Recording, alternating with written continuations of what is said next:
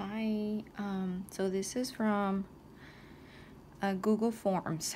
All right, so here, if you're at the beginning page of Google Form, okay, and this is where your title would go and your short description.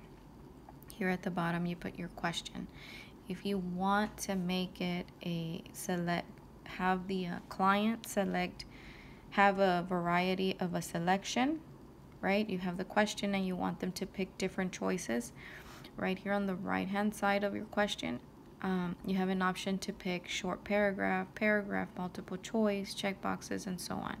Instead of putting a multiple choice up here, you would go into checkbox, okay? And then here you would select, for instance, I already put how does a giraffe look, okay? I can put tall. I would click on add an option. Thin, I would put another option. It has spots, and one more option I would put it's green, right?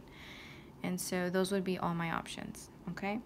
Then when you go up here into view, okay, it'll show you what it will look like, okay?